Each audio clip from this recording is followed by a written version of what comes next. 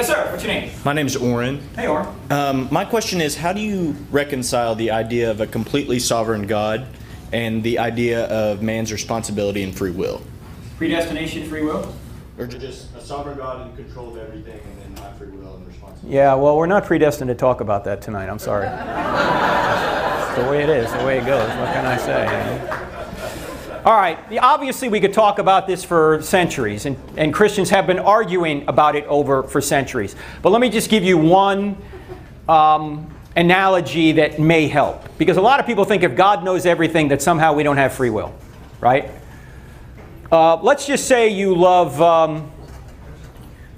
football, and one Saturday, you love college football. One Saturday, you are away from the TV, you can't watch the games, and you want to come home, you record them, you DVR them, and you want to come home and watch those games when you get home, late that Saturday night.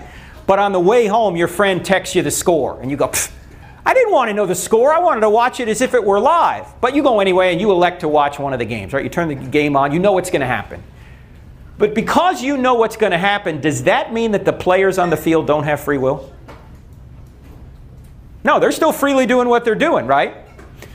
In an analogous way, God, who's outside of time, knows what we're going to do before we do it, but that doesn't mean He's causing us directly to do it. In a sense, God causes us, when He elects to create this universe, He elects the outcome. But He always knew you would believe freely, and He always knew someone like Richard Dawkins, an atheist, wouldn't believe freely. He doesn't cause Richard Dawkins not to believe. He doesn't cause you to believe. His Holy Spirit comes to you and you accept. Richard Dawkins, the Holy Spirit came to him and he rejected. So we have free will to allow us to love, and God still knows what we're going to do, but He doesn't cause us to do it. Because if the Scriptures are true, and of course I think they are, God says, I want everyone to be saved. Well, if God wants everyone to be saved, and we don't have free will, then why isn't everyone saved? Right? The reason some aren't saved is because they don't want God. So they reject Him. All right? Thanks, Oren. By the way, there's a book that my co-author wrote called Chosen But Free. His name is Norman Geisler, Geisler. If you want to go deeper, you're predestined to read that book.